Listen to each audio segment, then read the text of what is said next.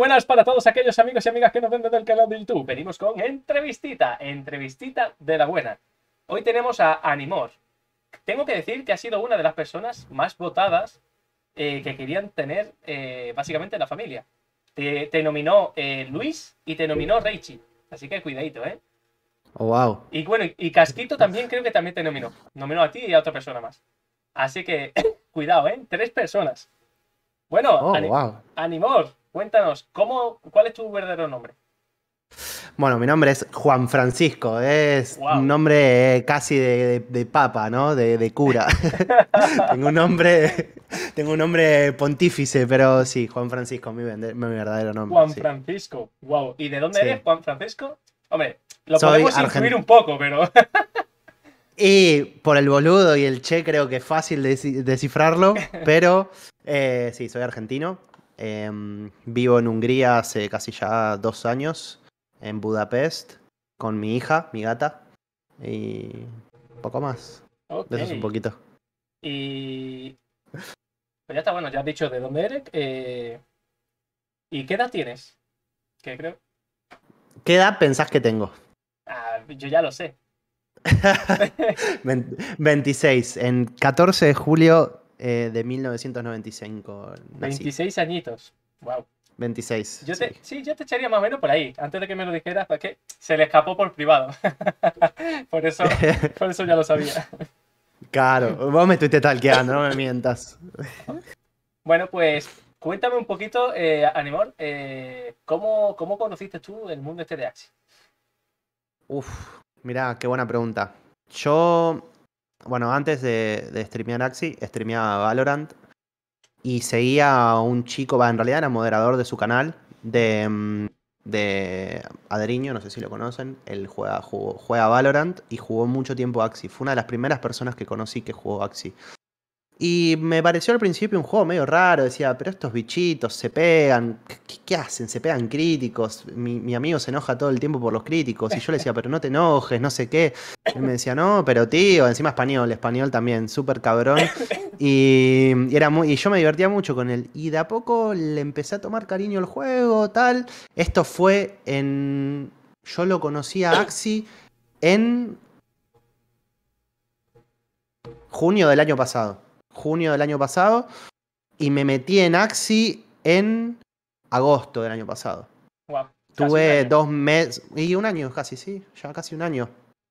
Y me acuerdo que era al principio como que me parecía todo raro, la mecánica, los Axis flotaban, para los que son de hace un montón, se acuerdan que los Axis flotaban y no estaban en el piso, era todo, se pegaban críticos todos los Axis todo el tiempo, se veía un meta súper raro. Y me llamaba la atención un poco. Y la realidad que, a ver, no sé si a todos le pasó lo mismo, pero a mí, lo que a mí más me llamó la atención en su momento fue decir, wow, o sea, por un juego podés generar un ingreso, que en ese momento era muy bueno, y dije, wow, ¿por qué no probar, no? Y ese fue mi primera interacción en realidad con el mundo cripto, y con el mundo de NFT gaming. Y nada, la verdad que, como los que me conocen y yo sé que vos también sabés, me enamoré del juego, la verdad. Me enamoré, me encantó. Más allá de los críticos y todo, es un juego que a mí me encanta, lo disfruto mucho. Y nada, y desde entonces acá estamos. Bueno, veo que disfrutas mucho el tema de la B2. Ya así por curiosidad, el tema de la B3, ¿cómo la llevas? ¿Te gustó? ¿No te llegó gustado? Mirá, te voy a ser honesto. Yo a la B3 le di chance desde que empezó y creo que le di caña 2 semanas enteras, sin parar. Y después de haber jugado 2 semanas, me gustó, pero tiene mucho espacio por mejorar, mucho espacio por explorar, por expandir, le falta la parte competitiva al juego. O sea, todavía carece de esa competitividad del juego.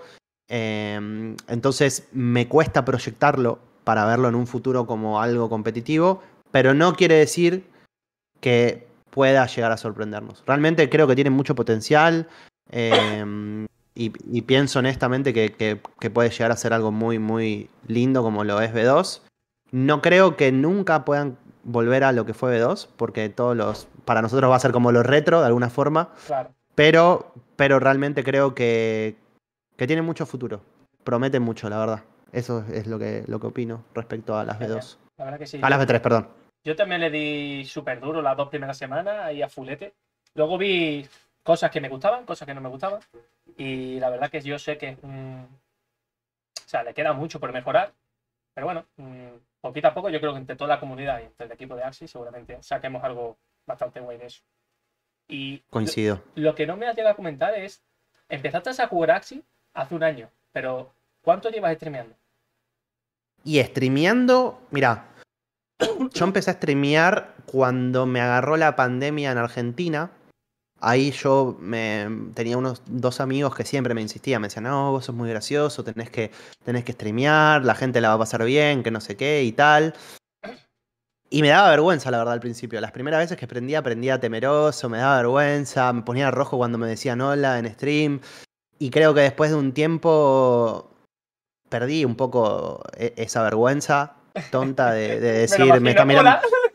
No, pero aparte lo más gracioso es que me ponía nervioso y era yo con tres cuentas conectadas para tener views, mi mamá, mis hermanos y 2 amigos. O sea, no es que venía alguien externo, era toda gente que conocía. Eso era lo más gracioso, Y ¿entendés? alguien que se O sea, pasó no- así porque caía de casualidad.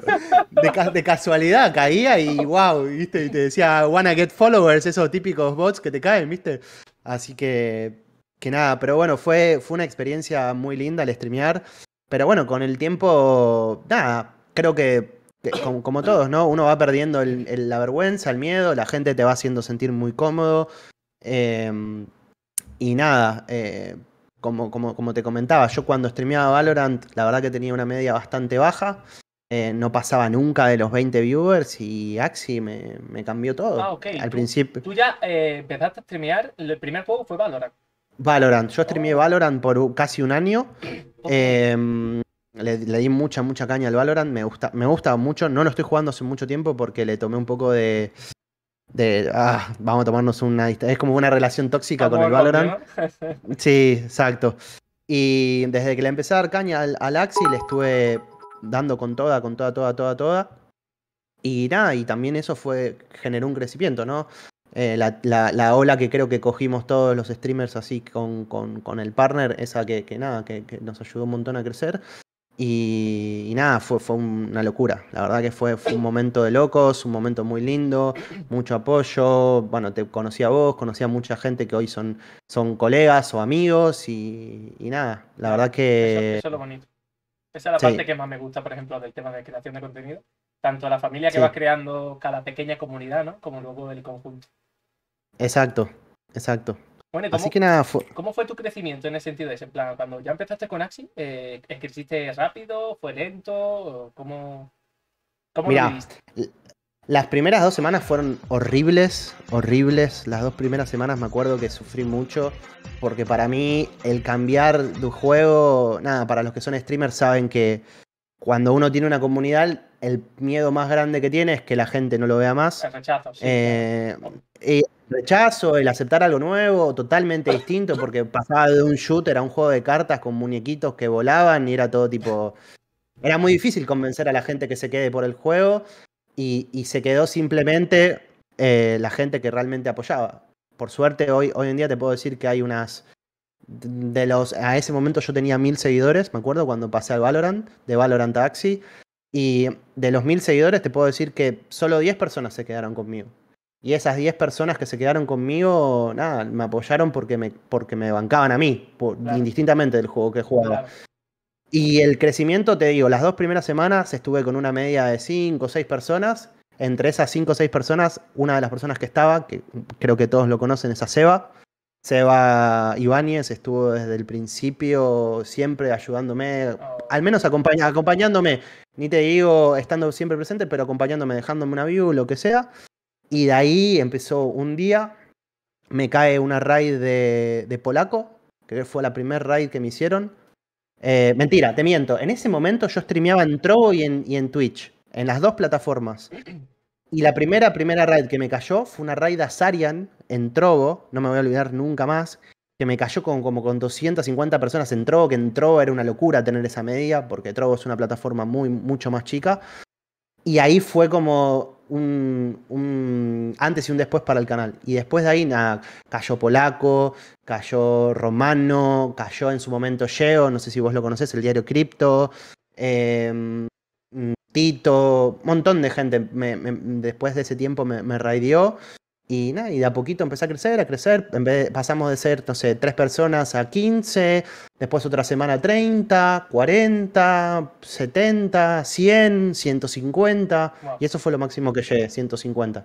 qué bueno, Y tío. nada, fue una locura. Para Fue que la veáis, verdad que. chicos, la importancia de hacer raid a otros compañeros que están empezando.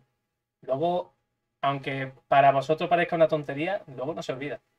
No se olvida porque los primeros viewers son muy complicados de conseguir y cada pequeña personita que esté detrás cuenta. Eso es. Por eso yo siempre, desde que aprendí a hacer raid, todo y cada uno de los streams que hago, meto una raid, a quien sea. Siempre. Porque es que valoro el apoyo ese. Bueno, y en el proceso ese en el que estuviste consigo. Bueno, primero, antes de eso, quería preguntarte, ¿sigues streameando en Trovo? ¿O ya solo.? No, por el momento solo en Twitch, porque cuando vos firmás el contrato de partner, te exigen un poco el tema de no hacer multi-streaming porque te pueden sacar el partner. Y la realidad es que me lo tuve que correr muchísimo el partner y perderlo por estar en un multi-streaming. A ver, vos sabés lo Es que que se esa gana es la con Twitch. segunda pregunta que te iba a hacer. Por eso primero te he hecho la otra, porque suponía que iba por ahí. Entonces, Sí, en el proceso, o sea, ¿en qué momento te dieron el partner? Es decir, ¿cuánto tiempo duraste para que te lo dieran? Porque yo sé que cada vez mira, cuando lo pedimos, con los compañeros he hablado y siempre te lo niegan, y después otra vez, y después te dicen que te falta esto. ¿Cómo fue tu proceso? yo lo tuve que pedir 4 veces el partner. Las primeras veces la excusa era, no, queremos ver un poco más tu performance, queremos ver cómo te va, tus números y qué sé yo. Yo la primera vez que pedí el partner tenía una media de 80 personas. La segunda vez 100, la tercera 120 y la cuarta 160 en ese momento. Wow. Y ya como que en la tercera yo ya dije, pero ¿qué estás esperando? No sé, Sí, sí, que sí, te, sí, que, sí. que Es te que eso es lo que se rece, que te... siente, tío. No sabía qué hacer, ya estaba desesperado. Le mandaba textos como si le estuviera escribiendo al gobierno, más o menos. Y me lo denegaban. Y yo decía, pero ¿qué quieres que te pruebe? Si los números se mantienen, o sea, ¿qué más estás esperando? Y aparte el proceso en el mientras tanto es arduo. O sea, son 15 días que uno está a la espera hasta que te responden. Después tenés que esperar 3 semanas más y tal. Y se hace largo. Se hace Claro. largo y uno a veces. Es más, por ejemplo, Adri, esta persona que te comentaba, él desistió de pedir el partner porque se cansaba de que se lo denieguen, porque el pibe en su momento tenía 250 personas de media y le decían que no. Claro. Como que a veces también a la gente un poco lo desmotiva, ¿no? Que te digan que no sin un sustento lógico, digamos. Pues, no, totalmente, tío. Yo tenía media de 350 en el sentido de cuando ya empecé a tener 350 de vivo en los últimos de estos. Yo ya lo había pedido 3 veces también. Y digo, mira, no lo pido más. Paso. Vino mi primo a mi casa un día. Dice, venga, déjame que te lo voy a pedir yo. Es que tú no sabes pedirlo. Y digo, bueno, pues venga, pon lo que tú quieras. Lo dejé que él lo pidiera. Al pocos días, pum, partner. Digo, me cago en la madre que me parió, tío. Digo, yo Hubieras ya no. venido antes, boludo, claro. Claro, yo ya estaba hasta los cojones, tío. Y una vez, y ves que tienes media más de 200 y media de. Digo, y no te lo dan, y no te lo dan. Digo, bueno, ya está. Digo, yo ya es que paso. Y al final vino mi primo, lo pidió él y mira tú. Porque yo creo que, Sí, joder, todos los que somos streamers, que mínimo, o sea, ya no el partner por el tema, porque realmente vamos a ganar prácticamente lo mismo. Es exacto. por tener la palomita esa de coño. Tío, es como un logro, ¿sabes? Entonces, Exactamente. es como la Exactamente. placa de YouTube, por ejemplo. Es un logro en Exacto. el sentido de, wow, joder, me lo he ganado, ¿sabes? Bueno, Exacto. pues volviendo Sí, un sí. poco a Axi, bueno, más que Axi, quiero como, porque sé que hay muchos compañeros que me están escuchando, ¿qué es lo mejor y lo peor que te ha aportado? Primero Axi y después vamos a aportar al mundo stream. Primero Axi. ¿Qué es lo mejor que te ha aportado Axi y qué es lo peor? Lo mejor que me ha aportado Axi. eh, Pasa que me es muy difícil, José, a veces diferenciarlo. ¿Sabes por qué? Porque yo a Axi, como siempre comento, yo con Axi no hice plata. siempre lo que fui juntando en su momento y tal, Lo reinvertía, ¿no? fue reinversión, siempre, siempre, siempre, siempre. Nunca generé el famoso ROI, A nunca, mí yo me soy pasa igual. malísimo. Soy la persona más chota del mundo para manejarme con las finanzas y bueno, y eso me afectó también en Axi. Aparte, vos sabés que nada, en su momento un Termi estaba a 600, $700. Sí. Entonces era caro en su momento el juego. Era caro entrar, era caro. Y sumado a eso, me acuerdo que cuando me metí, me quise hacer el loco, el inversor, voy a hacer becas, no sé qué. Compré 2 peces de mierda, hice 2 becas y me quería cortar los huevos. Después de haber metido esa plata dije, ¿qué estoy haciendo? ¿Qué estoy haciendo? ¿Dónde me estoy metiendo sin saber? Pero bueno, nada, errores de novato, supongo, de querer hacer más dinero y de ambicioso. El juego me hizo un María que voy para adentro. Pero bueno, espera. Y Pero esa parte, a ver, estamos viendo la parte esa fea, pero ¿qué aprendizaje te dejó eso? De las emociones de meter tanta plata, como tú dices, y ver no, cómo. ¿Sabes? yo me acuerdo en los momentos que estaba en Binance, me acuerdo que era una noche que fue larguísima. Eran las 3 de la mañana, yo estaba moviendo plata de Binance a MetaMask, a no sé qué, el gas fee, que no me pasaba la plata porque me faltaban $1 en MetaMask y me decía, no te da para el gas fee. Yo estaba desesperado, se me subía. Tenías que hacerlo en un momento de la noche porque si no el gas fee era altísimo, te cobraban $100 de gas fee. Decía, no, la puta madre, Buah, tengo que meter más hay plata. mucha gente que no lo Buah. sabe, pero antes se hacía por MetaMask. Y comprarte un Axie a lo mejor te costaba 60, 80 o incluso $120 más de comisiones de feed de Ethereum, ¿eh? Eso era. Era una locura. No, era carísimo. Y encima, la primera vez me acuerdo que, de novato, obviamente también, mando $3.000 de una y no se hacía la transacción, no se hacía la transacción. Yo estaba Cómo transpirando, duele el pasaron 10 estómago, ¿eh? minutos. Cómo duele el Decía estómago con eso, la ¿eh? puta madre, perdí la plata, ¿no? Me la cagué. Había mirado videos 400 veces, lo había simulado en mi cabeza, lo había hecho en papel, la transacción, cómo tenía que hacer los movimientos, lo tiqueaba a ese nivel de ansioso y no pasaba la plata, no llegaba la wallet y yo decía, no, perdí la plata, ¿y ahora qué hago? ¿A quién le ¿Con quién reclamo? hablo, Porque, no? ¿Con quién hablo? La claro, ¿ahora qué hago? Sí, sí, total. claro, si me pasa algo, ¿a quién le reclamo? ¿A Don Metamask en Corea del Sur? ¿A quién carajo le digo? Pero bueno, nada, al final pasó. Y nada, esa sensación de decir, llegó, estaba festejando cuando había llegado Metamask. Yo ni me ponía a pensar que estaba perdiendo plata en cada transacción. Yo estaba feliz de que había llegado la plata. Imagínate ese nivel de felicidad. Pero bueno, volviendo a tu pregunta. Yo creo que lo malo es la pérdida de plata, 100%, porque yo entré para hacer plata y hice todo lo contrario. Eso es lo único malo que creo que me pasó a mí. Y lo bueno, nada, la comunidad, haber conocido gente. eh, a ver, de alguna forma yo me enamoré del juego, de la lógica del juego, de lo que propusieron desde el principio, nada, la realidad es que en casi todos los sentidos me gustó mucho Axi. Em, pero bueno, nada, obviamente que yo sé que mucha gente hizo mucha pasta con el juego, no fue mi caso. Y me hubiera gustado, hoy en perspectiva y mirándolo desde otro lado, decir, puta, si me hubiera organizado un poco mejor, quizás hubiera sido un poco más inteligente y hubiera manejado las cosas de otra Ya, forma. pero no es Pero, inteligencia, es un poco la experiencia realmente. exacto, Si pudiéramos tal volver cual. atrás, yo igual, yo si pudiera volver atrás con el conocimiento que tengo hoy, pues me hago 100K en 3 días. Fácil. Exacto. Pero ahora Y no, claro.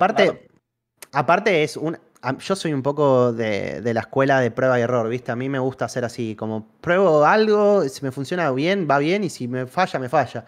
Soy un poco medio así, ¿viste? Hago y veo la consecuencia. No, capaz no me. En algunas cosas sí me gusta prepararme, pero en esto era como, fue muy ansioso. Fue como, vi el juego, me gustó el El proyecto, miré FOMO, el video. FOMO. En ese momento había mirado los videos de Kamanus que te recomendaba comprar la planta que de carro de $400. Claro, y entonces era toda una locura. Y no Corre, que me lo había. quitan, que me quitan los así. Estaba Métete. desesperado, yo estaba desesperado. Digo, no, breed cero, voy a hacer breeding después. Me acuerdo que había armado el árbol de breeding, todo. Había armado todo Buah. perfecto para hacer una. Yo dije, no, me hago millonario, ya está, nada, encontré la oportunidad de mi vida. Me voy al medio de Suiza, no me encuentra nadie después. Nada, el único Suiza que me fui fue el que pegué en la heladera porque no me pude ni comprar ni un chicle con Axi. Pero bueno, nada, ya está. Son cosas que pasan, experiencias. Nada, la viví y ya está. Ok, Así ok. que Bueno, y del mundo stream, ¿qué es lo mejor y lo peor? del mundo stream, uf. Y bueno, a ver, del mundo stream, lo mejor obviamente es, nada, sentir que la gente te está esperando, ¿no? Que vos prendés stream y de repente te cayó alguien 5 minutos antes y te dice, ya estoy primero. O te cae alguien y te dice, hola amigo, te estaba esperando, qué lindo que prendiste, ¿cómo estás? Que te saludan. A ver, yo lo comenté muchas veces esto y a veces, y es más, te lo digo y me pongo emocional. Yo encontré una pseudo familia en Twitch. Para mí, la gente que está en mi canal, siempre se los digo, son como mi familia. Yo pasé año nuevo con ellos en stream.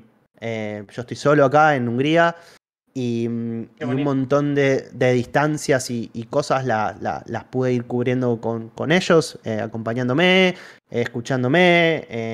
Hay mucha gente que viene y me pregunta cómo estás, que se da rápido cuenta cuando estoy bien, cuando estoy mal, me preguntan, che, boludo, ¿estás bien? Y eso te das cuenta porque la gente, porque yo soy muy honesto cómo me llevo para con mi gente y cómo me expreso para con ellos también. Entonces eso como que la gente lo nota y de alguna forma te lo agradece que seas así de honesto, ¿no? De alguna forma. Claro.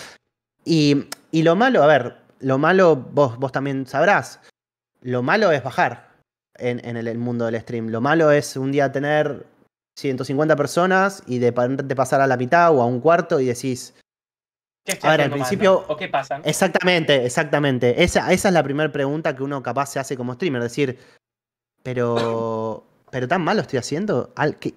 ¿Qué fue lo que hice tan mal que hace que la gente se vaya, que la gente no vuelva, que la gente... ¿Qué es lo que estoy haciendo mal? ¿Cómo puedo...? Porque me han pasado un montón de veces que, por ejemplo, hay gente que venía todos los días y decía, ¿cómo estás, An1more? ¿Todo bien, bro? Te amo, no sé qué. De repente no pasó nunca más. Y las ves en otros canales y decís, bro, pero ¿cómo pasás de ese amor a odio? ¿Entendés? Es como que vos me ¿Qué te conociste hice, no? puro siempre. Claro que, o sea, me gustaría poder agarrar a esas personas y preguntarles, ¿por qué no pasas mal? O sea, obviamente que yo sé que la gente cambia, obviamente los gustos cambian y todo, pero te llama la atención porque no es un viewer normal que te dice hola y nada más, es un viewer que quizás era súper activo, Claro, se suscribía, te saludaba ni bien entraba, le saludaba al chat.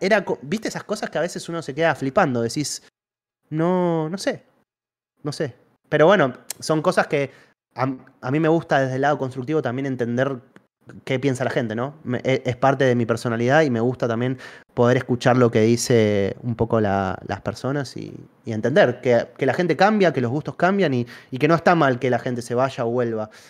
Si vuelven es porque quieren seguir consumiendo lo que vos das y si no vuelven es porque encontraron otro lugar donde se sienten mejor, más a gusto, más cómodos y ya está. claro. No tiene que ser, no lo tenemos que tomar personal, sino que simplemente la gente A ver, es libre de sentirse cómodo donde obviamente, o quiera. sea, eso es una parte en la que a lo mejor conoce a otro creador de contenido que a lo mejor pues empatiza más con él o simplemente le gusta más o cualquier cosa, ¿no?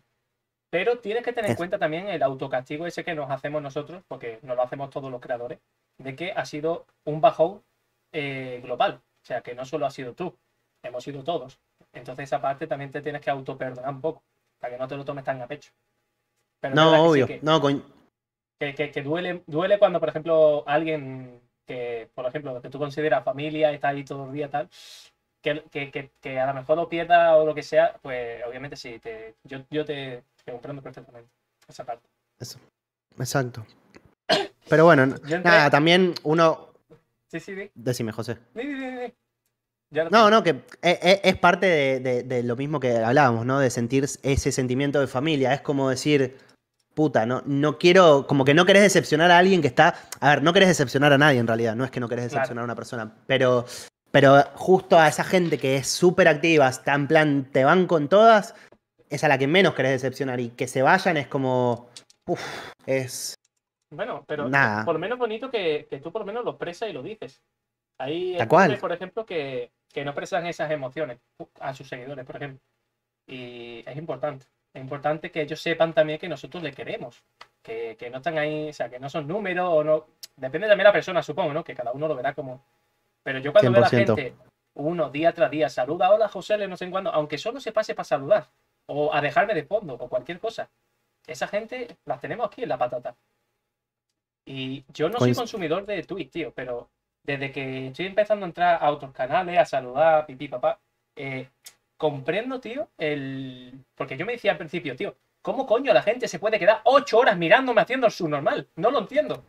Pues, y conforme fui metiéndome en otros stream y tal, dejando de fondo mientras trabajo o lo que sea, para conocer un poco a las personas y tal, eh, se empatiza mucho con. Es como, joder, es como tu amigo, ¿sabes? Aunque a lo mejor, Exacto. aunque a lo mejor ellos no te vean o no te puedan escuchar o lo que sea, pero está el chat para comunicarte. Entonces, súper. Es como. No como un vídeo de YouTube, en el sentido que tú tienes solo el comentario para hablar, ¿no? Yo creo que el canal, o sea, Twitch ha tenido tanto éxito por el rollo eso de, joder, es tan familiar, es tan cercano. Bueno, pues Anibor, vamos a pasar a la siguiente escala, ¿vale? Vamos a pasar un Dale, poquito con preguntas personales, ¿ok? vamos. Cuéntanos, ¿cómo es Animor de niño? ¿Cómo fue tu infancia? Primero, Animor de niño. ¿cómo fuiste de niño? ¿Un poco? Uf, qué linda pregunta. No, no me la esperaba, no estaba preparado ni en pedo para una pregunta así. Nada, Bueno, espera, un la verdad, momentito. Antes de eso, chicos, Animor me ha dicho que le haga preguntas sin censuras, que sin problema, 100%. así que vamos a disparar. Me van a ver rojo, yo Le vaya a ver se los rojo. advierto. Me van a ver rosa, como dice Casco, pero nada. Pero les voy a ser honesto, eso seguro. Bueno, Animor de niño. Animor de niño fue una persona muy feliz, la verdad. Tuve una infancia muy, muy linda. Mis papás se separaron cuando yo tenía, no sé, 7 8 años, cuando nació mi hermana. Em, pero fui un niño muy feliz, la verdad. No tuve, lamentablemente, el placer de tener a mis abuelos, eh, digamos, mis abuelos, hombres, pero a mis dos abuelas sí, y me cuidaron un montón, me dieron el cariño y el amor de que un abuelo puede proporcionar. Por suerte tengo a mi mamá y a mi papá vivos, a los dos. Pero fui muy, muy feliz. La verdad que mi infancia fue muy linda. Hasta que mi papá se fue a vivir a la parte, digamos, sur de Argentina, que está casi digamos, yo vivía en Buenos Aires, que es la capital de Argentina, y mi papá se fue al sur, que es como a 1400 kilómetros. Creo que ahí fue cuando empecé realmente a sentir, fue la primera vez en mi vida que sentí dolor, por nada, ¿Qué, por qué obviamente edad por. tenías tú ahí, Ani? Y yo ya era grande, ya era un boludón grande, tenía como 12 o 13 años, Bueno, pero grande. creo que Ahí todavía eres un crío, cabrón. era un crío, pero creo que para mí fue en uno de los momentos más decisivos de mi vida, ¿no? Cuando estás en plena Claro. adolescencia, donde, a ver, yo tenía la relación con mi papá de plan, mi ídolo, era mi viejo, era mi Dios, y como que se fue mi figura representativa, no sé, siempre tuve esa relación con mi viejo. Mi vieja también, yo a mi mamá obviamente ahora te contaré un poco más, pero mi vieja siempre fue también increíble para mí. Hoy encima es el cumpleaños, más tarde voy a hacer un post respecto a eso. Pero nada, en plan, realmente fue una infancia muy linda hasta ese momento, donde mi mamá ahí tuvo que tomar un poco por nada, porque no tenía otra opción y porque obviamente mi vieja no me iba a dejarme irme 1400 kilómetros con mi papá. Y ahí fue cuando mi mamá tomó el rol de papá y mamá en una parte muy complicada de mi vida. Y nada, y realmente hoy le agradezco a Dios y al mundo que me haya tocado la madre que me tocó. Así que nada, realmente mi vieja es una persona que me dio las fuerzas para nunca rendirme. Por eso creo que también un poco estoy acá en Hungría, porque yo cuando empecé a trabajar, a mí en el principio, yo soy una persona que no tiene título universitario. Yo estudié, sí, pero nunca me recibí. Y cuando entré a la empresa donde estoy trabajando ahora, yo lo primero que le dije en la entrevista a la persona que me entrevistó me dijo, ¿cuáles son tus objetivos de vida? Yo le dije, yo me quiero ir a vivir afuera, no quiero vivir en Argentina. Y me dice, pero sin un título vos no te vas a poder ir afuera. Eso fue la primera palabra, una de las primeras cosas que me dijeron en la entrevista. No me voy a olvidar nunca en mi vida de eso. Nunca, jamás. Y acá estoy. Y eso se lo debo a mi vieja. Esa determinación y esa del nunca te rindas es gracias a mi mamá. Wow. Así que eso, a ese nivel es mi ídola, mi mamá. La Qué verdad que bonito, nada. qué bonito, qué bonito. Sí. ¿Y con qué edad te fuiste? Y yo, en realidad, uy, pasa que vamos a tocar un tema picante. Bueno, Yo te cuento un poco. Yo me fui originalmente en 2019 de Argentina con mi ex esposa. Yo estuve casado. Me casé con wow, 23 años, ¿sí? Con 23 años, para cumplir los 24. Me caso con ese entonces que era mi novia. Habíamos estado juntos casi 5 años para ese entonces. No, mentira, habíamos estado 2019, 3 años y medio, una cosa así. Entonces nos casamos, decidimos casarnos para irnos a vivir a Madrid, a España, eh, que de hecho estuve viviendo un tiempito en Madrid. Y a 2 meses de viajar me sale una oportunidad laboral para irme a vivir a Malasia, a Kuala Lumpur. Una locura. Una locura. Nada, me salió una oportunidad. A ver, la realidad era, mi vida, mi proyección de vida era decir, mira, An1more, Juan, te vas a vivir a España a trabajar de ilegal, porque hasta que a ella le salgan los papeles, la realidad era esa, la única que yo tenía, era trabajar de ilegal, en construcción, en un restaurante, en lo que sea, de donde lo me que te puedan dieran. trabajar en negro y tal. De lo que me dieran, era curar. Daba igual en donde. Yo no tenía vergüenza ni miedo de trabajar en donde sea para poder ayudar a mi entonces esposa. Y nada, fue esa la decisión que habíamos tomado en pareja. Y me sale una oportunidad así, que nada, yo en su momento a mi pareja le planteé, mirá, vos sabés que no estoy recibido, ella era abogada en Argentina y iba a estudiar abogacía en España también. Y le digo, mirá, quizás vos que tenés un título me puedas entender. Para mí, mi inversión de carrera, digamos, universitaria fue haber estudiado. Yo terminé la secundaria cuando tenía 19 años y terminé y a los 6 meses me puse a trabajar en una empresa multinacional. Se llama Accenture. Capaz te suena de nombre. Es una consultora muy, muy grande de origen finlandés. Y me puse a trabajar ahí por 2 años y estudiaba y trabajaba en ese momento. Estudié 2 años de administración de empresas y 2 años de recursos humanos, pero no me recibí, no terminé, digamos, el grado, por así decirlo. Y mi inversión en realidad había sido el trabajo siempre. Entonces, para mí era difícil tener que tirar todo ese esfuerzo, por así decirlo, a la basura y empezar, digamos, no por menospreciar, porque mi papá también fue cocinero y limpió platos y todo, no por despreciar el trabajo, sino por tirar el esfuerzo que yo creía que había hecho todo ese tiempo a la borda por nada. Igual lo iba a hacer, no tenía problema, pero bueno, me salió esta oportunidad y dije, puta, creo que lo tengo que pensar, va a ser un sueldo fijo. Me habían ofrecido unas condiciones muy buenas de viajar cada tiempo para atrás y para adelante, tipo ir de Madrid a Kuala Lumpur, todo. Bueno, decidimos hacerlo juntos. Nos vamos a Madrid juntos en agosto del 2019. Estaba viviendo en Alcobendas, para los que conozcan Madrid. Vivía ahí. Y nada, estuve 1 mes y medio, casi 2, en España. Y de ahí me fui por primera vez de viaje a Kuala Lumpur. Y nada, la distancia fue muy difícil con mi pareja. Yo volvía cada mes y medio y nada, básicamente no lo pudimos aguantar. La distancia nos arruinó, por así decirlo, de una forma. Ya, te Y nada, es entiendo. muy, es muy difícil estar en pareja a la distancia. Muy, Ya. muy, muy difícil. Y nada, pero sí, fue una experiencia loca, muy loca, muy loca. Si me lo pongo a pensar en perspectiva, vivir en Kuala Lumpur, en el culo del mundo para mí, a 12 horas de diferencia horaria con Argentina. Cuando hablaba con mi mamá, ellos se levantaban y yo me iba a dormir.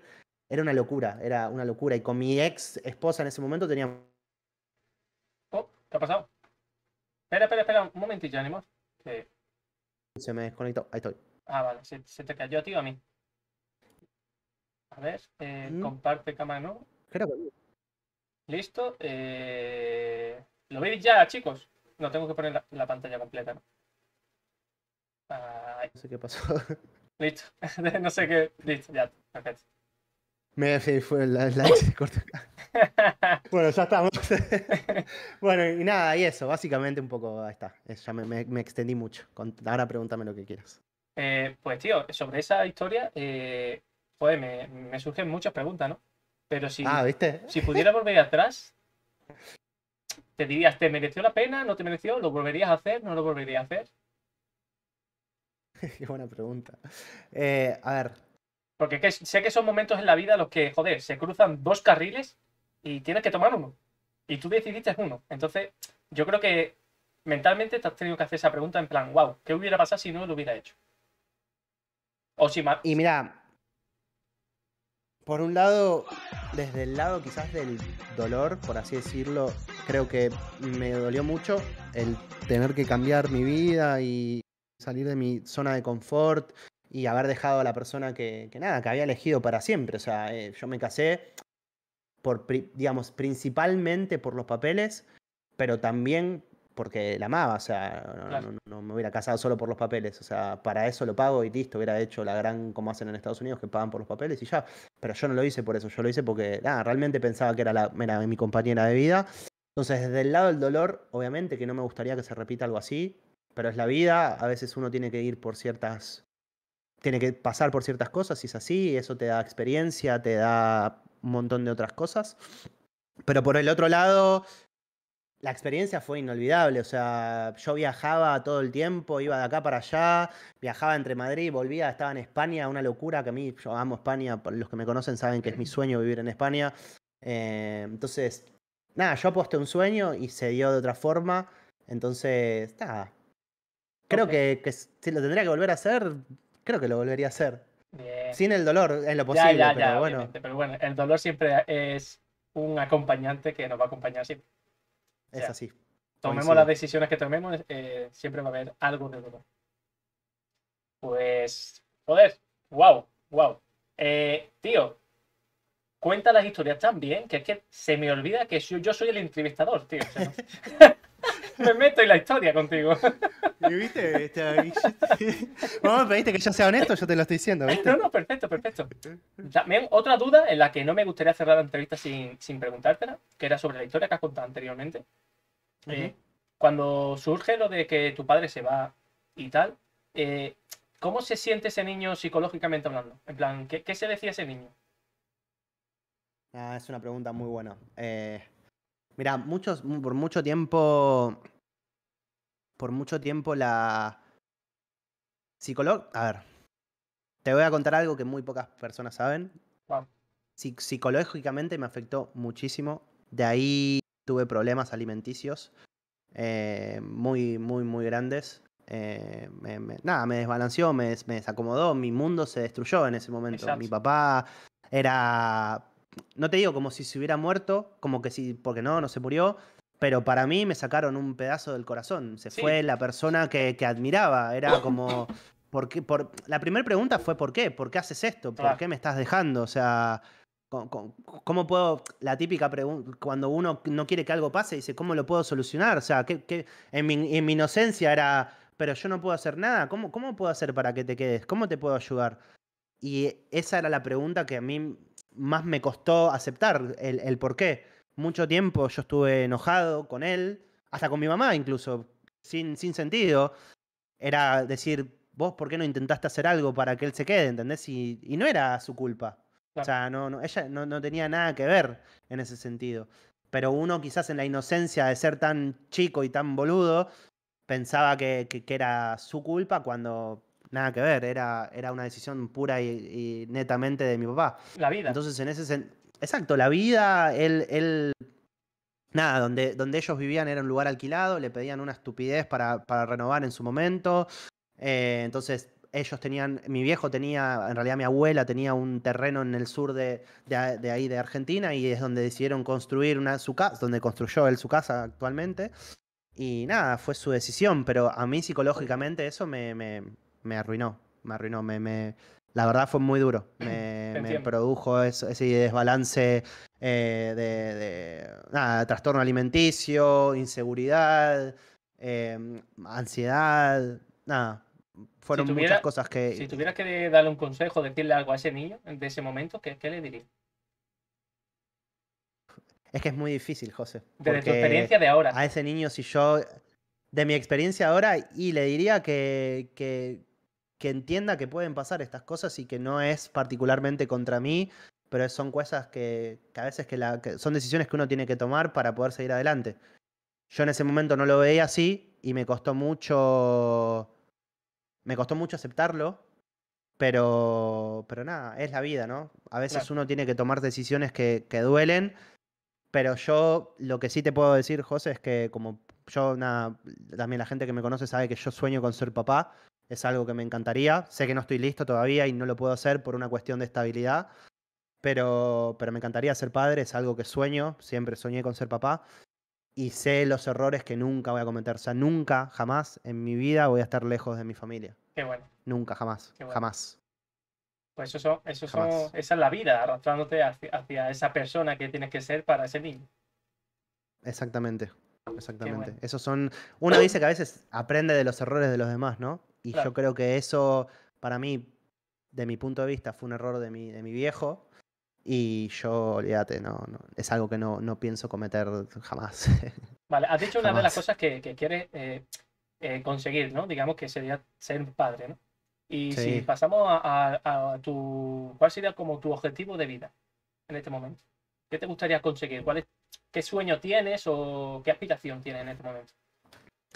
Mirá, yo creo que la aspiración que realmente siempre soñé fue principalmente irme a Argentina por una cuestión de poder estar en un país estable en el sentido no solo económicamente, pero de seguridad, de todo, de decir, en plan, tengo a mis hijos en la calle a las 7 de la mañana y sé que a mí no voy a tener que estar preocupado de que mi hija vuelva entera, que no le hayan hecho nada, nada, son uno capaz, al no haber vivido, capaz ustedes no están acostumbrados en Europa tanto a eso, pero en Latinoamérica es algo que yo no pasó nunca una vez que haya salido en Argentina y no le haya avisado a mi mamá cuando volví a mi casa. ¿Entendés? Claro, Incluso yo ya estando en mi casa, mi mamá me decía, por favor, cuando llegues, escribí un mensaje de que estás acá porque no voy a poder dormirme hasta que vos me avises que estoy acá en casa. Y yo no quiero vivir esa vida, no quiero vivir con esa ansiedad o el miedo de que a mi familia le pueda pasar algo. ¿Entendés? claro. Entonces eso es, para mí es un objetivo de vida, eh, el poder formar mi familia en un lugar donde sea seguro, tanto para ellos como para mí como padre. Entonces eso para mí es uno de mis objetivos de vida, principalmente. Y Ok, por eso está un poco también ligado a vivir afuera. Que de alguna forma lo conseguí, pero obviamente Hungría no va a ser mi lugar para siempre. Yo le doy máximo 2 años a vivir acá, más, y me voy a la mierda. O sea, no voy a estar acá y más mm, tiempo. yo creo que no lo has dicho, pero ¿de qué estás trabajando ahí en Hungría? Yo trabajo en una empresa suiza de productos de sabores y fragancias, son productos de sabores y fragancias de consumo masivo. Por ejemplo, no sé, el agua con sabor a limón, el sabor a limón que está en esa agua, lo hace mi empresa. Y así con un montón, con los desodorantes, con el jabón, todos los que tenga olor o sabor en las cosas que consumís en tu casa. De los 10 productos que tenés, 9 de los sabores o fragancias lo hace mi empresa. A ese nivel. Ok, Está en todo el mundo es global. ok.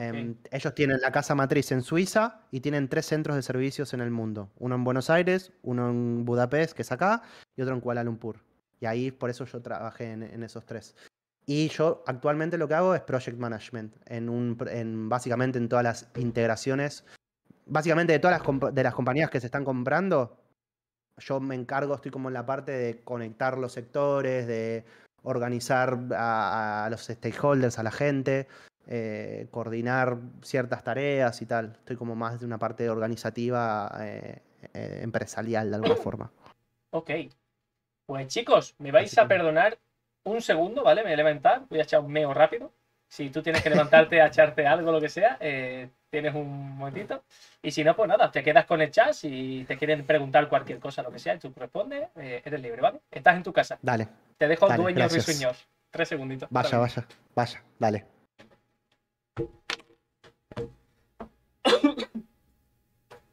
¿Cómo la están pasando? ¿Bien? Díganme algo. Me pongo nervioso. Hola, Lu, ¿cómo estás, mi amor? ¿Todos bien, lindo? ¿Viste, amigo? ¿No sabías vos, Carda? Yo pensé que vos sabías, amigo. Cambiar el agua al canal, ¿no? Hola, Ani. ¿Qué haces, Spack, tanto tiempo, amigo? Bueno, vos también habías caído con Asa. Entró, ¿te acordás? Qué grande, Steamer. ¿Cómo andás, lindo? ¿Todo bien? Yo a ustedes, amigo. Reals. ¿Cómo estás, guapo? Hola, Angeli, linda. Buenas tardes. ¿Todo bien? El tema de la yerba. Qué buena pregunta, man. Mirá, Chris, acá conseguí en dos lugares por el momento, que es muy raro acá en Hungría haber conseguido en dos lugares. Conseguí en los árabes acá consumen yerba argentina en un tamaño así, que parece que es una bomba más que una yerba. Y después, el otro día, buscando en internet, encontré como un mercadito que se llama Tropico Market, que vende todos productos de Latinoamérica. Y vendían yerba de 1 kilo, me compré 4 paquetes, dije, nada, ya está, esta es la mía. Y compré a 4 paquetes así gigantes, fui y lo abracé al tipo, le dije, te amo, gracias por toda esta yerba. Bueno, Luego me dice, pero no es para yo he tomar entrado mate, en un ¿no? momento en el que estaba hablando de hierba, 4 kilos y el tío contento. Yo no voy a sacar nada de contexto, Sí, yo pero no, claro. No, exactamente, justo por eso clarifiqué lo de la yerba, porque dije, alguno va a pensar que estamos hablando de faso. Pero no era esa. Esa al menos no me viene en bolsa de 1 kilo. Si me de un vendría en kilo, bolsa de ¿no? 1 kilo, No no vea. hay problema. Ok, pues Ani, ¿cómo sería? O sea, ¿cómo? Porque claro, has comentado que estás trabajando y aparte luego prendes stream. ¿Cómo es tu día a Ujú. día, tío? Bueno, mi día a día empieza así. Yo usualmente me levanto a las 9 de la mañana, curro hasta... Es que depende de los días. Usualmente tengo las mañanas bastante llenas de llamadas con distintas personas de distintas partes del mundo para alinear cosas, para ir viendo cómo seguimos los días, cómo se planea para adelante y tal. Así que a la mañana suelo estar bastante ocupado. Hay momentos donde hay más, digamos, flujo de trabajo de ese estilo y hay semanas donde, nada, es más tranquilo. Pero usualmente está bastante cargado hasta la hora del almuerzo, hasta la 1, 2, estoy bastante a pleno. Y después, más adelante, yo trabajo de 9 a 6 de la tarde y ya más adelante, por ejemplo, no sé, me puedo tomar un ratito para hacer algún ocio, para estar un poco con la gata o hacer alguna que otra cosa. Y después, nada, yo corto a las 6 de trabajar, me paso por algunos streams a saludar, a nada, a hacer un poco de sociales. Solamente igual ya no me paso, nada, vos capaz también te pasó, en algún momento se pasaba por todos los streams. Hoy en día solo consumo a la gente que me gusta y que me hace sentir cómodo. Claro. Ya no voy a cualquier stream a hacer figura, ya no. Lo hice en un montón de tiempo, ya no. Y nada, y después básicamente prendo stream. Yo tengo una vida muy de mi casa, de estar todo el tiempo en casa, eh, todo el tiempo. Claro, porque también tu trabajo, por Realmente lo que tengo entendido, es sentado, ¿no? No te mueves mucho. todo en casa, todo en casa. Puedo ir a la oficina, pero me Oh, queda lejos y me da mucha paja ir a la oficina. Y ahora con calor, menos que menos, ya. olvídate. Tener que tomarme un bus, ni loco. Así que nada, básicamente eso. Soy, como no tengo a nadie acá en realidad, es como que estoy todo el tiempo acá, todo el tiempo, todo el tiempo en mi casa. Y Los fines de semana, la semana, todo el tiempo estoy acá. en tu tiempo libre, ¿qué sueles hacer? No, no Te, tengo tiempo te- te libre, ¿no? sorprendo si te digo que estoy todo el día acá en casa. No hago nada, José, no hago nada. Realmente es algo que, bueno, eso a mí me generó mucha... Es algo que estoy intentando cambiar. Yo no era así ni en pedo. Obviamente era una persona súper activa. Hacía 1000 planes, salía con todo el mundo, paseaba, iba a fiestas. Me encanta la música electrónica. Creo que te habrás dado cuenta por la música que siempre pongo en los streams. Iba a un montón de fiestas. Me divertía mucho. Y desde que me vine para acá, nada. Todo el tiempo en casa, con la gata. Y no es normal, quizás teniendo mi edad, ser una vida tan, nada, No tan... te creas, ¿eh? No te creas. Yo creo que desde la pandemia y tal, lo comenté en la otra entrevista con Luis, yo creo que nos hemos puesto muy caseros, tío. Yo tampoco era tan casero. Y es verdad que, por lo menos desde que hago stream, soy mucho más casero. Mucho más que... Tampoco hay tiempo mucho más. Trabajas, haces stream, tienes que dormir un Tal par de cual. horitas. Tal cual, es que es así, poco más. Realmente es como lo pones vos. La realidad es que hay gente que me pregunta, che, pero ¿no te aburre estar todo el tiempo así al pedo en tu casa? Y yo digo, primero que no estoy al pedo. Y segundo, la realidad es que las paso bien. O sea, no es que la estoy pasando mal. Claro, Obviamente, te gusta hay lo que momentos haces. donde uno se... Claro, exacto, lo disfruto. Claro. Entonces, hay momentos donde que en plan digo, uff, puta, me gustaría estar haciendo algo, salir un rato al parque Te entiendo. o a ver el sol, pero... A Pero, ver José, eso. yo estoy encerrado en mi casa al nivel de que me hago las compras por internet. No salgo ni para hacer las compras, a ese nivel. O sea, An1more por sigue en eso. cuarentena todavía y lo que le queda. Bueno, pará, escuchame, una vez con un colega argentino que está acá, que llegó hace un montón de tiempo, y imagínate que es argentino y lo vi 2 veces, me dice, vos vivís la vida más. ¿Cómo me dijo? La vida más moderna que conozco en la vida. Nunca conocí a alguien que viva una vida tan moderna como la tuya. Y cuando me dijo eso, dije.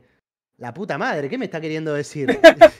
Le estoy contando mi vida y me está diciendo vida moderna, me está diciendo que soy un friki, que no salgo ni para comprar, que soy un pajero, no sé, o sea, no sabía cómo tomármelo, si como un cumplido o como que me estaba bardeando. Pero chicos, Así vosotros que... lo veis medio blanquito, pero no. O sea, la lucecita que tiene ahí, el foco que tiene, le va poniendo un poco moreno, pero es la luz Sí, que le no, da.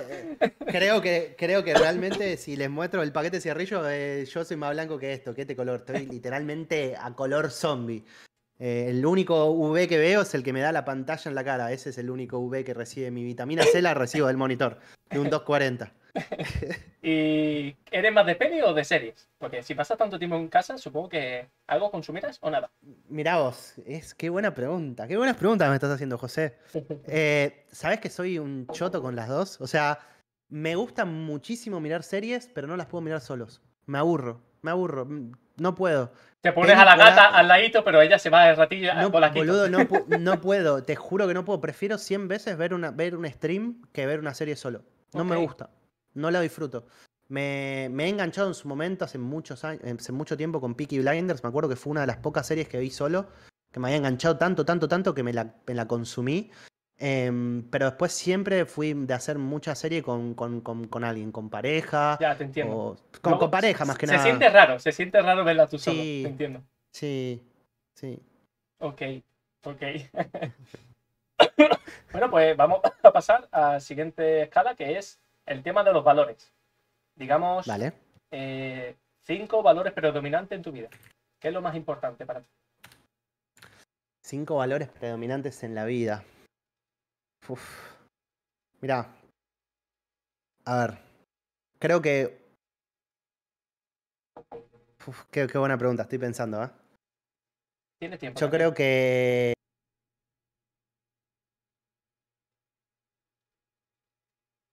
la confianza creo que es uno de los valores para mí, o no sé si podemos considerarlo como un valor, pero yo es algo que valoro mucho. Ujú. La confianza con cualquier persona, con amigos, con colegas, con tal, es algo que para mí es muy importante. Es algo que se puede construir conmigo al menos rápido, pero se puede destruir muy rápido también. Y, y creo que es un poco de lo que hablábamos de lo de mi viejo, ¿viste? Como que fui siempre muy ciegamente confiado con él, quizás, y después de que él me rompió la confianza, nada, me afectó tanto que me afectó para todo.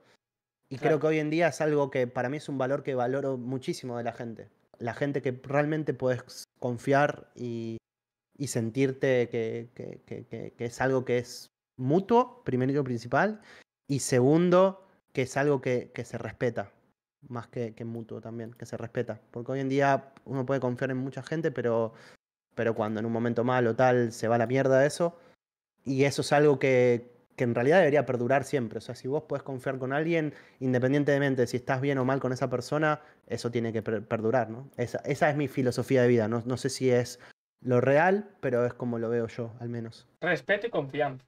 Ok. Te, Respeto y confianza, podemos decir. Exacto. te faltarían Ambas. 3. Mirá, yo creo que...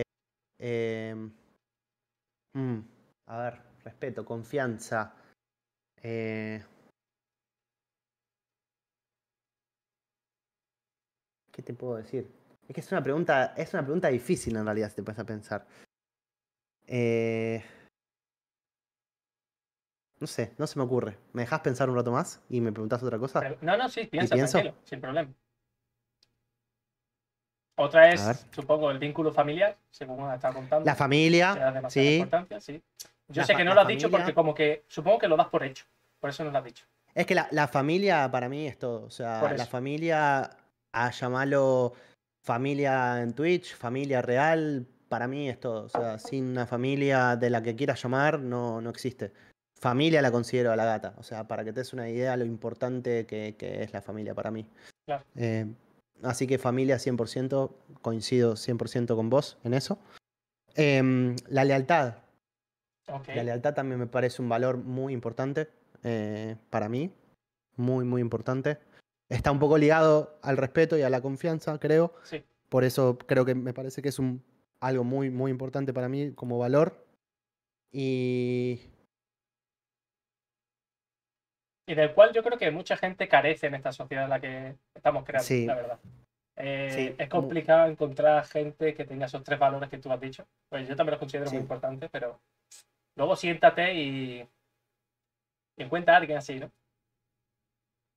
Y es difícil. Es difícil que encuentres a alguien con todos esos valores, pero hay gente. Hay Sí, mucha sí, gente sí, que claro es que sí, así. obviamente. Pero es difícil, pero es difícil. Es Y difícil. sobre todo Y que sea creo que algo que recíproco, no te. obviamente. Exactamente. Y que Exactamente. no vaya con segundas intenciones, etcétera, pi, pi, pi, pa. Eh, Te entiendo. Exactamente. Y eso es muy difícil. Y creo que en el ambiente donde estamos nosotros, que es Twitch, es mucho más difícil incluso.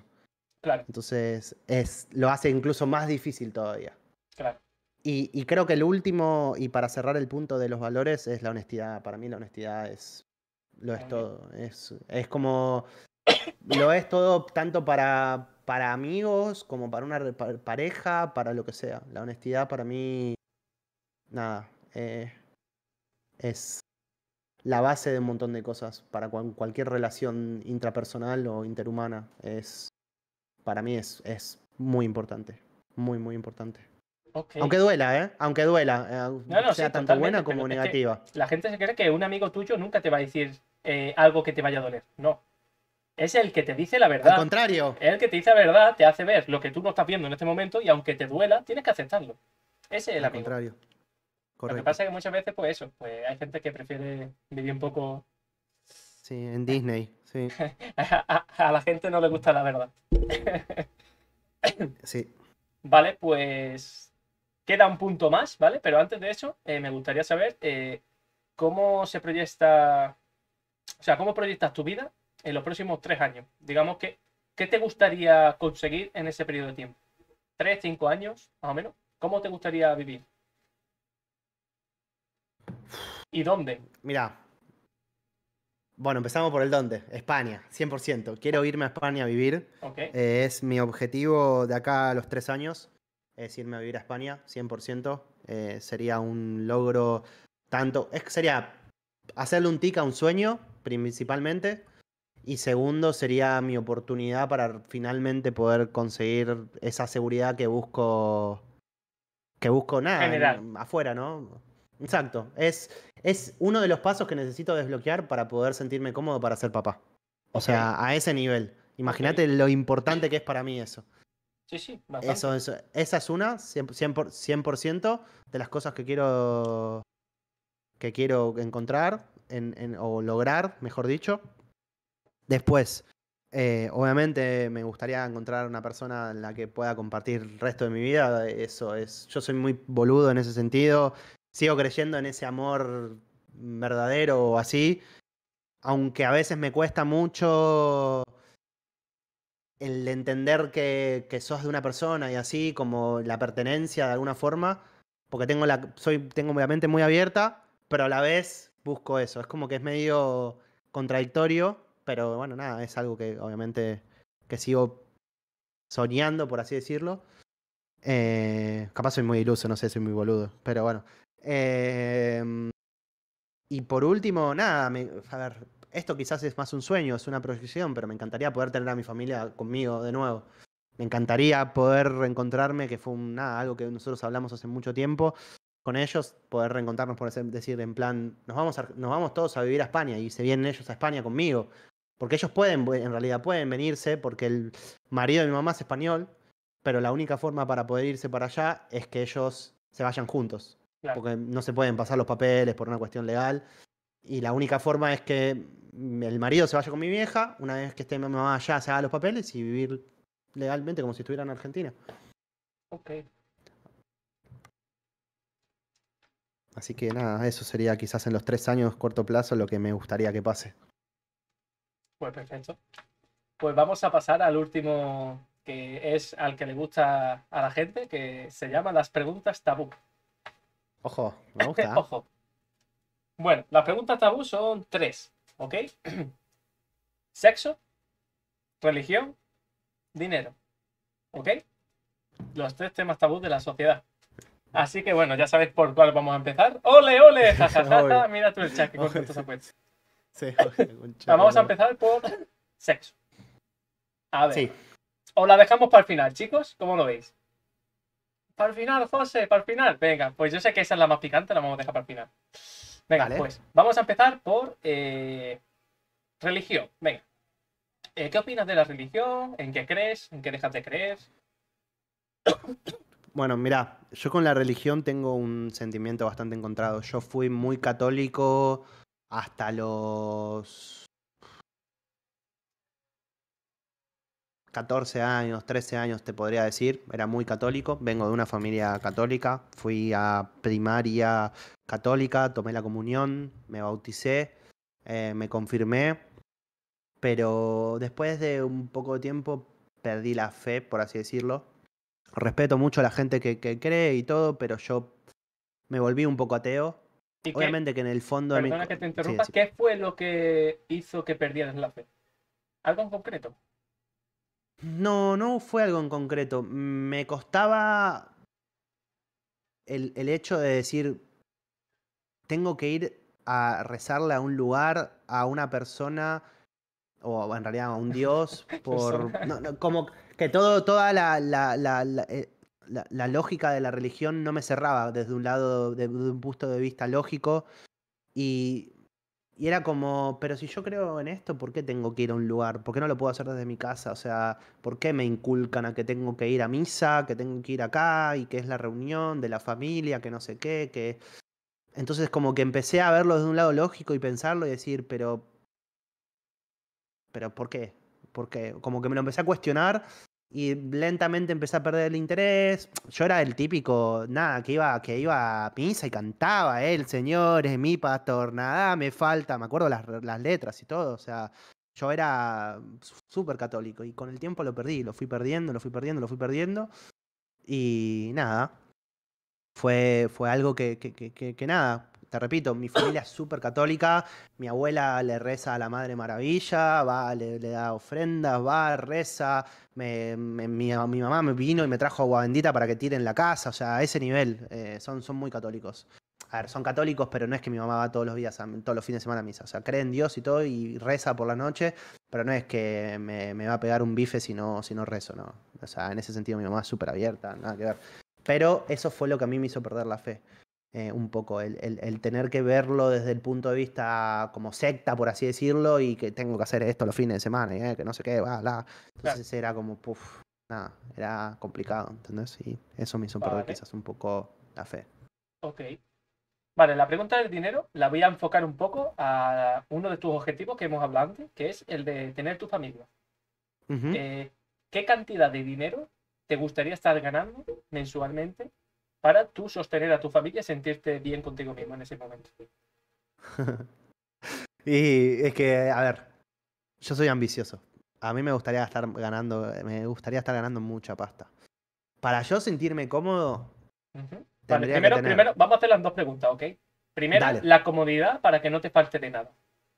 sí. Mirá, es que eso va a depender siempre de dónde estés.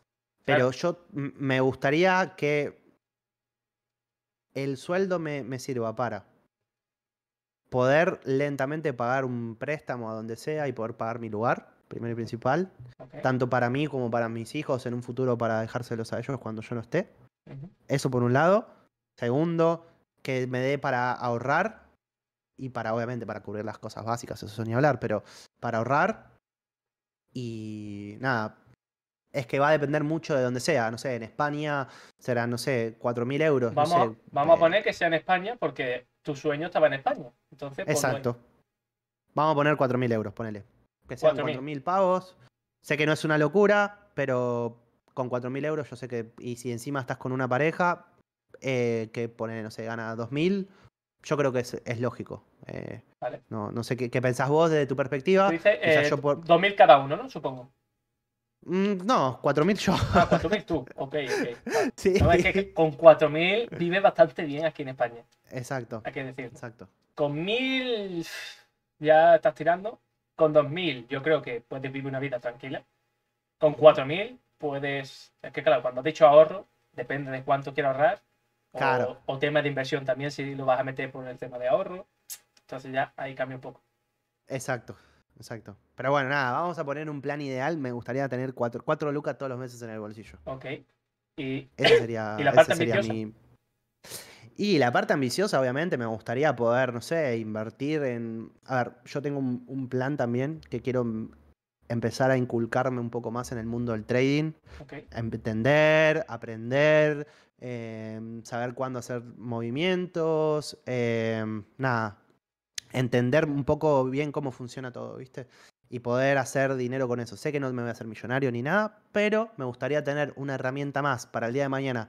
Si me quedo sin trabajo o lo que sea que pase, poder decir, bueno, no estoy en bolas. O sea, mientras tanto puedo hacer un par de movimientos, un par de cosas para ir salvándome y nada, hasta que me pueda estabilizar de nuevo. O que eso me dé tanto, digamos, un ingreso pasivo que sea Lo decente y me sirva para... suficientemente grande como para que cubra esas necesidades que hemos hablado anteriormente. Exactamente, Ok. exactamente. No, sí, la verdad que es un sueño bastante guay. Y ya que me has dicho eso, me surge una pregunta en ese campo. ¿Cuál sería tu Ujú. trabajo ideal? Mm. Mira, por mucho tiempo te diría que pensé que estar en empresas iba a ser siempre mi trabajo ideal. Pero, o sea, por un lado lo es. Por un lado creo que estoy en el lugar donde soñé, en una empresa reconocida, muy grande, con mucha influencia en el mercado y todo. Pero espera, quita la Pero seguridad, quítalo todo. O sea, trabajo ideal, independientemente de... trabajo ideal Exacto. y, No mira, yo porque un siempre, sueldo fijo, no porque... No, quita toda esa mierda y siempre, trabajo ideal. siempre soñé con ser médico. Siempre soñé Médico. con ser médico. Wow. Siempre había soñado con ser médico. Fue algo que nunca me voy a perdonar del no haber estudiado, pero siempre soñé con ser médico. Siempre quise buscarle la solución a gente que la pasaba muy mal o ayudar a la gente y nada, sí, medicina Ha me sido gustó un siempre boom. mucho. No me lo esperaba, ¿eh? Ha sido un Sí. boom grande, ¿eh? Wow. Bueno, aún estás a tiempo, pero bueno, ya cada uno. Y es que ya estoy... En realidad, a ver, siempre estás a tiempo. En ese sentido, yo soy partidario de que nunca es tarde, pero yo me siento tarde. Tú te Eh, sientes tarde. para, para, para empezar, ya tengo 26 ¿Por y me qué te sientes recibiría tarde? son... Y porque en estudiar son 6 años. Primero que no quiero estudiar nada, me da una paja tener que agarrar un libro y estudiar y aprenderlo de memoria y que me chupe un huevo después. Entonces es como que ya eso ya me haces un pushback para mí, no me dan ganas. Y segundo, porque nada, voy a recibirme a los 32, voy a ser un viejito con onda, médico, ¡Buah, y, Dios! y 32 todavía... viejitos. Cógete los cojones. No, pero a ver, yo lo veo en perspectiva. No voy a ser un viejito, pero me voy a sentir un viejito, porque Ya, ya sí, me sí, siento sí. viejo con Entiendo lo que quieres 26 decir. y nada, me voy Los a que sentir tenemos un, 30 un te mandamos viejito. un saludo. No, no, esos son los nuevos, los 30 son los nuevos 20, o sea, yo ya lo sé, pero Sí, bueno, sí, por intenta ahora, arreglarlo ahora. bueno, chicos, me voy. Aquí termina la entrevista. Hasta luego. Ok. Pero bueno, Bueno, y si hemos tachado, digamos, ya que no quieres, porque te iba a decir, claro, es fundamental el tener que estudiar esos 6 años obligatorios. Entonces, si exacto. quitamos esa parte del sueño, ¿cuál sería el segundo trabajo ideal? Porque realmente yo Segundo. pienso que no solo hay un trabajo ideal, supongo que tenemos varias ramas y dependiendo cómo somos, qué nos gusta y lo que nos mueve un poco, podríamos elegir. Y la verdad que actor porno, no, mentira. No, a ver, me gustaría, ya sé que es muy estúpido lo que voy a decir, pero me gustaría ser tipo muy pro en algún juego y ganar mucha guita con eso. Ok, Realmente me encantaría que romperla en un jueguito y decir, me pagan 4.000 euros por jugar un juego en mi casa y hacerlo profesionalmente y competir. Pues soy muy competitivo, entonces llevarlo a un ambiente donde realmente sea algo que le pueda sacar mucho, rendimiento. mucho rédito con algo que te gusta Ok, y que realmente te apasiona, sería una locura. Sería una locura, ok. realmente. Bueno, tampoco estás mal encaminado. Sí, porque bueno, en la temporada pasada, ¿qué top quedaste al final? Porque vi que estaba rankeando, ¿no? En en la temporada pasada terminé a nada del top 1000, pero porque me agarró en un mal momento, estaban mis viejos en Europa, no los veía hace casi 2 años y la realidad es que, como te dije al principio de la entrevista, mi familia lo es todo y no iba a sacrificar el tiempo con ellos y perderme Claro, tiempo de estar con ellos por jugar al juego ni en pedo. claro. Hice lo que pude, me puse mucha presión, los últimos días me fui a la mierda de ranking y los últimos 3 días dejé de pushear y nada, me rendí. Pero bueno, nada, obviamente esta última season ahora estoy tranquilo, pero cuando queden 2, 3 semanas voy a jugar. Si tengo que jugar 10 horas por día y quedarme hasta las 5 de la mañana y dormir 3 horas por día, lo voy a hacer. Pero voy a Claro. intentar terminar en el top esta season, 100%. Bien, bien. Bueno, yo te iba a decir que, bueno, como si eres creador de contenido y aparte eres bueno en algún juego, por ejemplo, como Más Infinito o lo que sea, no está muy lejos los 4.000 euros, realmente. Si te lo montas bien. No, no. Es verdad que al principio puede costar un poco más, pero bueno, llevas un año y pico como creador de contenido, tanto en Twitch. No sé si tienes canal de YouTube. No, canal de YouTube no tengo. Ok, vale, pues sería otra fuente de ingreso que podrías tener en caso de que pudieras meter las Ujú, transmisiones de Twitch, por ejemplo. Y ujú, como dicen por ahí, ¿no? Grano a grano se llena, ¿sabes? Entonces, pues podrías plantearte un exacto. poco el conjunto. Ujú. Vale. Pues, Sí, lo pensé muchas veces, la verdad. Pero el tema de YouTube, que vos lo sabés, te manda mucho tiempo, sí, tenés que pensar. Si no tenés a alguien que te lo haga de onda, tenés que pagarlo. Y hoy en día no es mi prioridad. Es como el que mucho aprieta, poco abarca. claro. No, perdón, Ahora he hecho al el que contrario, pero sí, mucho te abarca, entiendo. poco aprieta, al revés. Sí, entonces no quiero que me pase eso, ¿viste? Hacer 10.000 millones de cosas y no terminar haciendo Nada. nada. Entonces realmente prefiero, nada, hacerlo de la otra forma. Vale, vale. Yo te doy posibilidades en el sentido de, igual que lo del trading, por ejemplo, lo que sea, es como otra fuente de ingresos extras que puedes tener si te haces buen inversor en el sentido de en cualquier cosa, ya sea en bolsa, como en tu Exacto, caso, o cualquier otro medio. Ok, pues vamos a dejar el tema del dinero, correcto. hemos dejado el tema de la religión y vamos al tema en el que todo el mundo estaba esperando. La gente yo creo que se ha quedado solo para escuchar esta pregunta que te voy a hacer. Vamos a hacerla dos preguntitas. Uga, uga, sex, sex, sex. Vale. La primera pregunta sexual va a ser, ¿qué es lo más loco que te han pedido? Sin dar nombre, sin nada, no hace Eh, falta, simplemente pues, no, no. Mira, lo más loco que me pasó sexualmente fue algo con tinte sadomasoquista, que no me lo pidieron, lo terminé haciendo, que fue una de las peores experiencias de mi vida. Porque creo que un poco de cachetazo, un poco de violencia está bien, pero esa violencia estuvo next level. Y fue un momento donde yo no sabía qué carajo hacer. Son me esos imagino, momentos donde querés desaparecer del planeta, me imagino donde a decís, ¿dónde mierda me metí? An1more 50 sangras de rey. No, no, La 50 chica sombras vestida de de cuero con el Grey, quedó látigo, corto. An1more con la manzana en la boca, No, no. No, no, aparte fue en plan, de rodilla ¿te perro. gusta? ¿Te gusta lo duro? Y yo me hice el canchero, dije, dale, vos mandale, sí, claro que sí. Claro, me hice el canchero, después terminé con la espalda, parecía, me había arañado un tigre, no me había... o sea, fue a ese nivel de hardcore que me quedaron marcas en el cuerpo por como semanas, o sea, terrible. Fue una experiencia que no me gustaría repetir nunca en mi vida.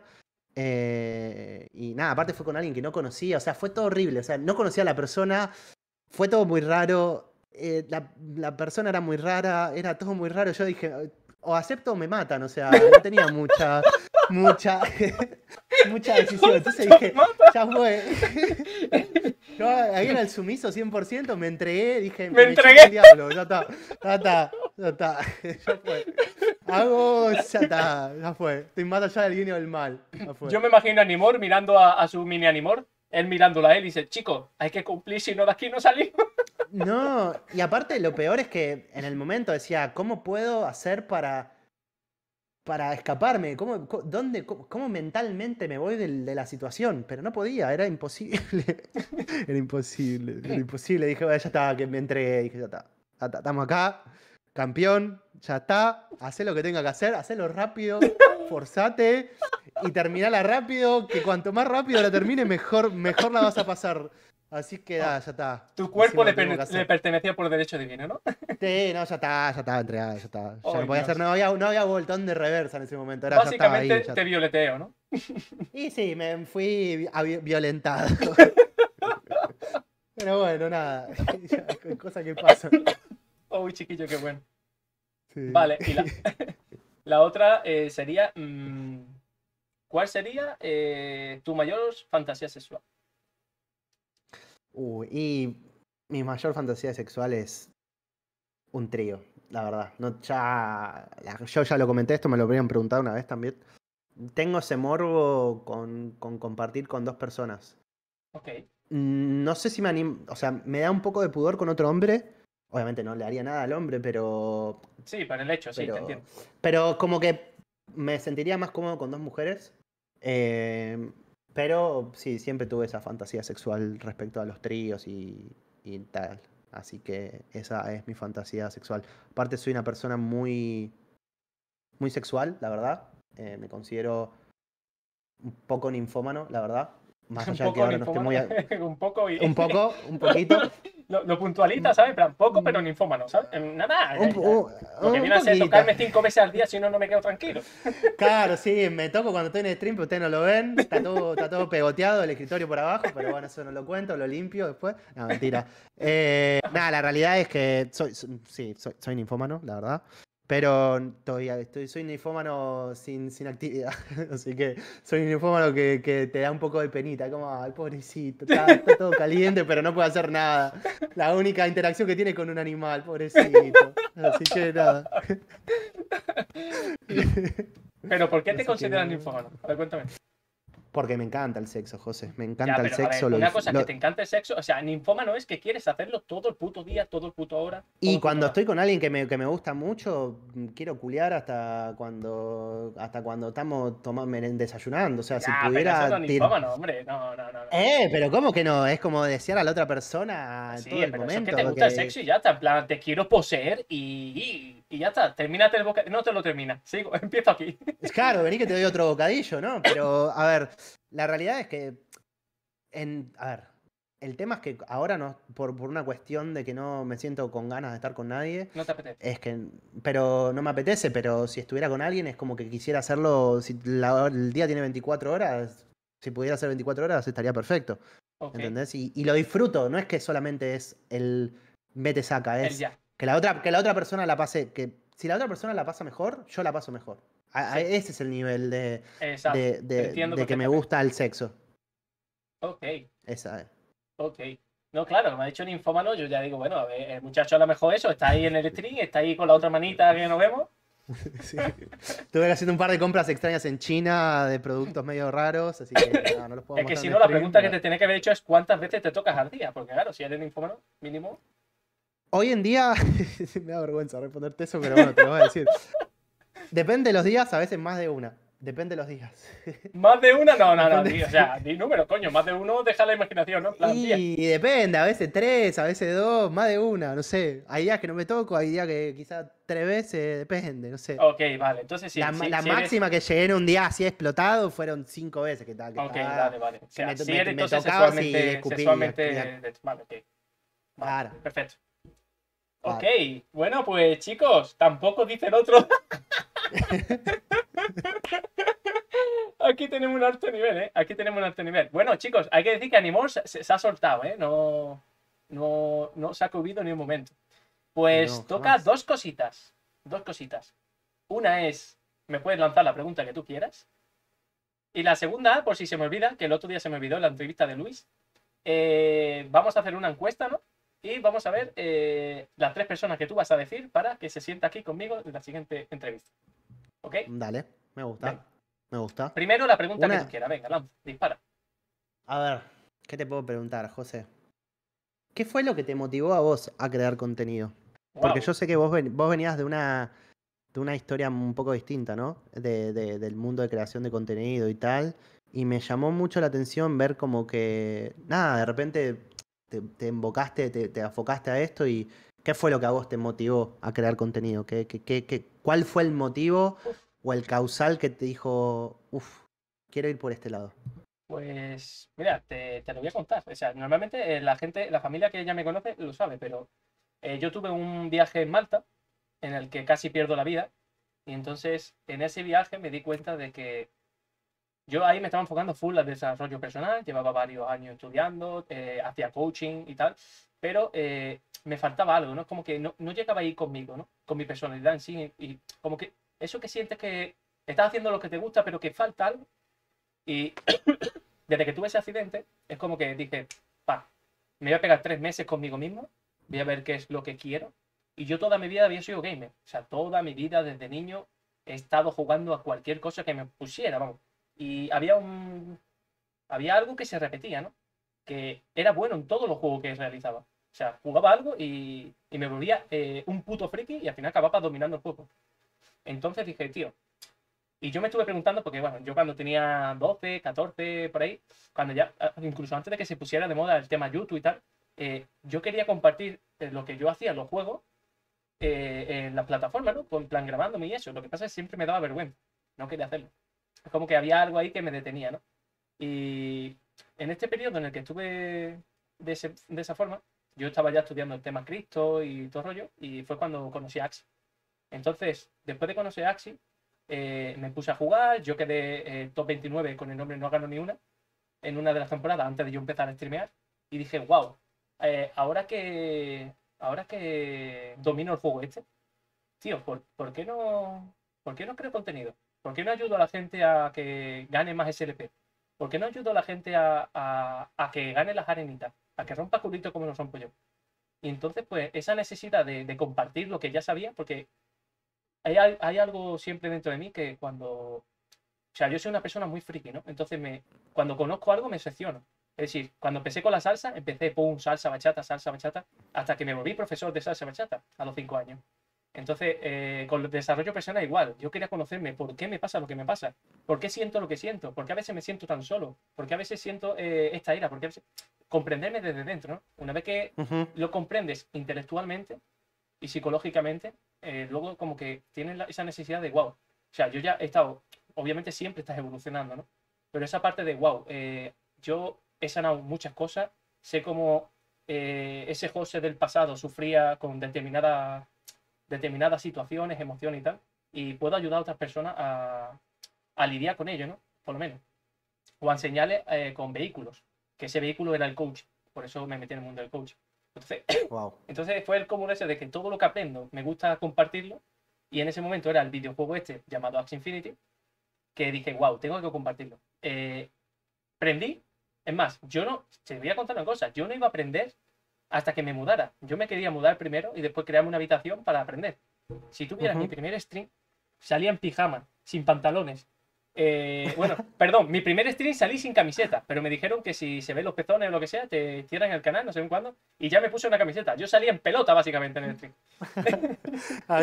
Y como nos gustaría estar siempre, en realidad. Totalmente, unos pantalones que eran unos calzoncillos y en bola. Después ya me puse la camiseta, digo, ok, vale, camiseta, que era una camiseta de pijama, vamos, a mí yo como si, yo estoy en mi casa, digo, pero ¿por qué me tengo que vestir? Y ya pues fue un poco el proceso ese, ¿no? Grabé el primer día, ok, me gustó la experiencia, había poca gente, ¿no? Pero bueno, no pasa nada. Al segundo día aprendí de nuevo, empezaba a saludar a la gente, pipepa, y digo, wow, me está gustando esto. Y ya empezó como el gustillo este de cada vez que pruebas algo y te gusta más y quieres hacerlo más. Y fue cada Ujú. vez más grande, más grande, más grande. y hasta el punto en el que empecé a crecer como un puto enfermo. Eso fue una línea súper que no me esperaba yo ese crecimiento para nada. Y ya pues hasta el momento de hoy, que digo, wow, ya lo llevo dentro. Es como, ¿por qué no he creado contenido antes? Entonces fue eso, la Wow, necesidad de compartir lo que sabía. La qué respuesta. lindo.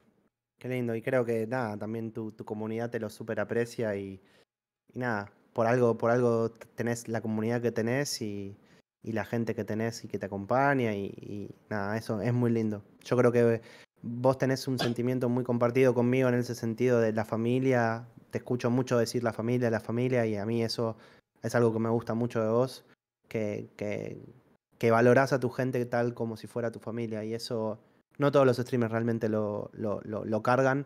Conozco a pocas personas, vos sos una, Casco es otra persona también que trata a su gente como su familia y eso a mí me gusta mucho. Es muy lindo que te hagan sentir así, ¿no? Que llegás y es, hola, ¿cómo estás? Pero te lo digo realmente cómo estás, te pregunto el cómo estás, no es que te lo digo por compromiso, sino me hago el pelotudo, porque nosotros, vos sabés, leemos todos los comentarios, aunque a veces se nos pueda Aunque no lo pasar porque digamos, hay sí. mucha gente, exacto, pero realmente es, lo sentís la pregunta, no es una pregunta hacia el aire, es una pregunta que realmente te interesa saber cómo están, así que nada.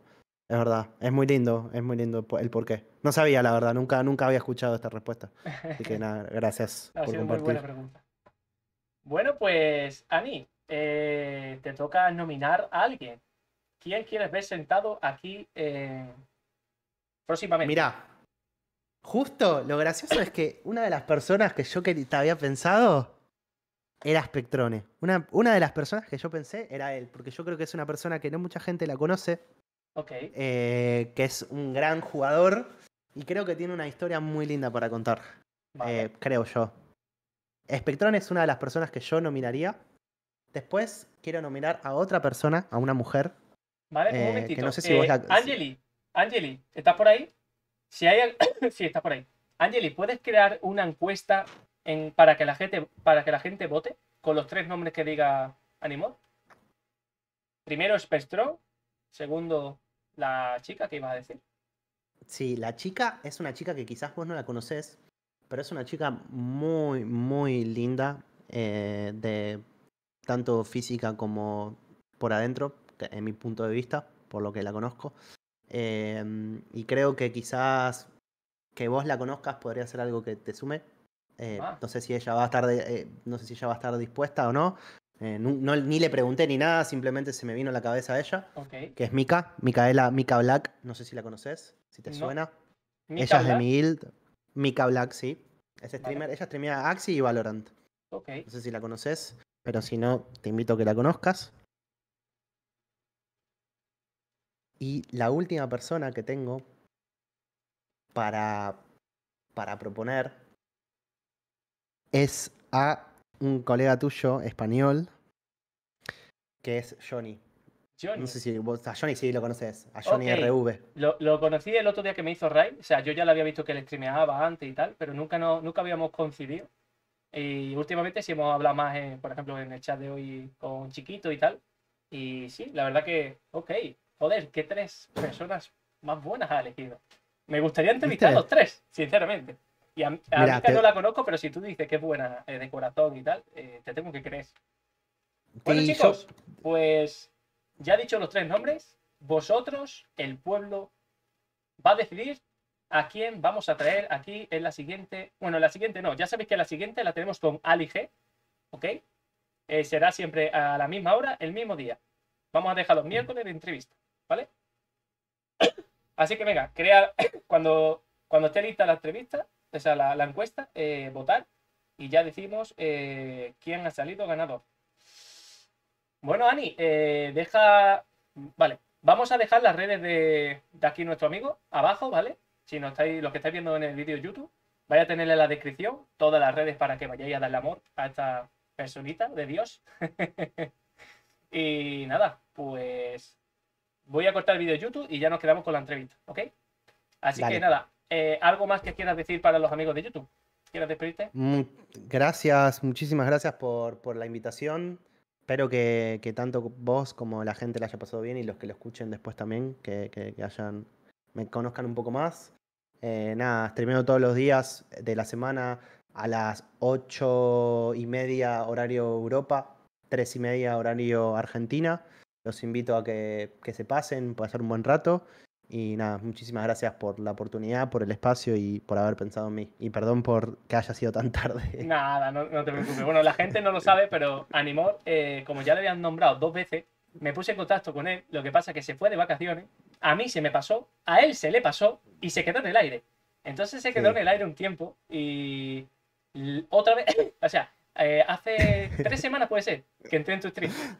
2 semanas. Hace 2 semanas me cayó el stream y yo me puse violeta de la vergüenza porque le dije, boludo, no te puedo decir que no pasé nunca más porque me dio tanta vergüenza haberme olvidado. Y el otro día, justo un día pasé porque quería verte un rato, de modo lurker, y vi que estabas diciendo, no, por la entrevista, creo que era para Sarraf, si no me equivoco.